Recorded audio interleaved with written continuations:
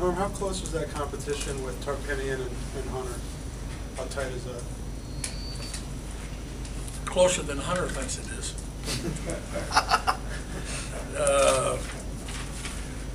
It's close. It's close. I mean, I think Tarpinian's going to be a good player. And you know, we came into last year, we thought those two guys were dead even, and then Tarpinian had a bad hamstring that took a long time to heal, and he sort of got behind.